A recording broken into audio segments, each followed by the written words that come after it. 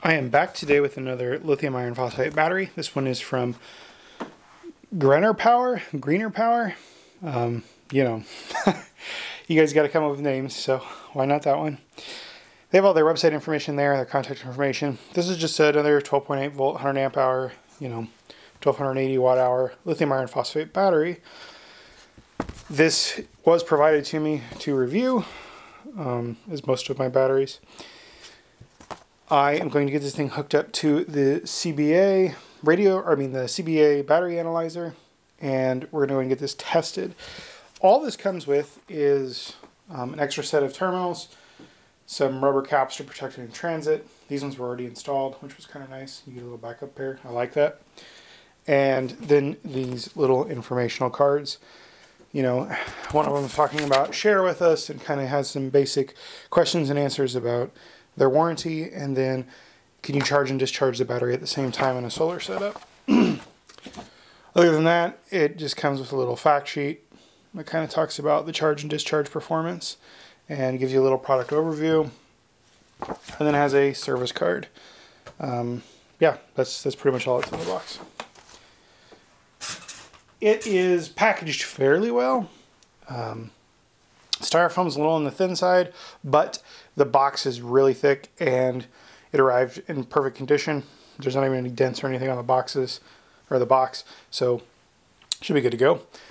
I do like these handles. They have a very satisfying snap. Obviously these are going to wear out, you know, it's not the thickest plastic, so they may break, but realistically you're not moving a battery a ton, so I'm sure it'll hold up for the realistic use of them. I prefer this to the straps. It just feels better in the hand. Those ones with the straps tend to pinch because the strap folds. This does not. I like that. So let me go ahead and get the battery analyzer hooked up and the settings going, and we'll show you that. All right, I do have a complaint already. These were on so tight I had to go get a wrench, and they're still on pretty tight. So yeah, maybe don't clamp those down so hard. Or if you're going to ship this with terminals on it, do something that's like a Phillips head, because not everybody's going to have a wrench. I mean, most people should, but not everyone. All right, let me keep doing this.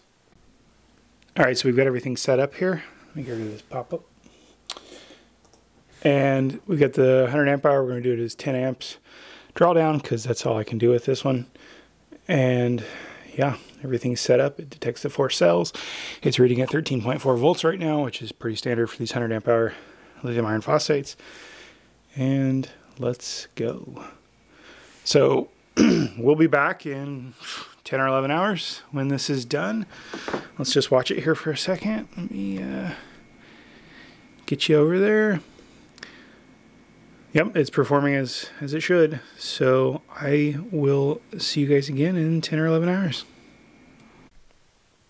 So the test is completed here with the GRENERPOWER. It's missing an E, so who knows. Lithium iron phosphate 12.8 volt 100 amp hour battery. The front of the battery says 1280 amp hours. My test showed that it did 1355 and then some odd watt hours. It came in at 105.413 amp hours. My test ran for 632 minutes at 10 amps an hour. Overall, I'm pretty happy with the battery. It doesn't have bells and whistles like Bluetooth or anything.